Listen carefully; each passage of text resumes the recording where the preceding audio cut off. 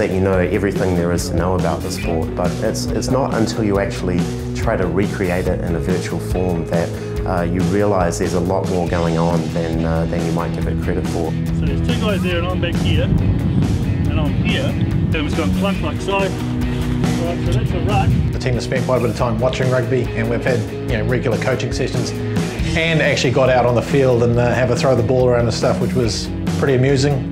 We got Paddy Goffin, a coach for the Old Boys University, to come in and do 101 sessions with us. We ran through all the basics such as stepping, passing, tackles, rucks, mauls, lineouts, all the basics.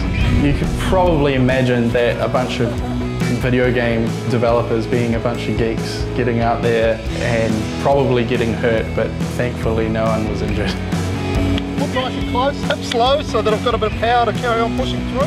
It's a lot better to be hit that way than to be hit there front on, okay? All right. Okay, ready, set, go.